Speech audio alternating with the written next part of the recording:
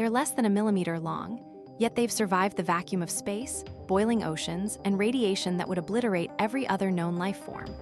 Meet the tardigrade, nature's ultimate survivor.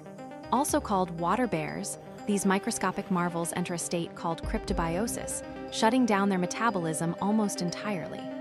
In this dried-out, suspended animation, they wrap their bodies in a protective sugar called trehalose, shielding their DNA from cosmic rays and extreme temperatures. When water returns, they reanimate like tiny biological time travelers. Scientists have sent them into orbit, exposed to space, freezing vacuum and solar radiation, and over 68% came back alive.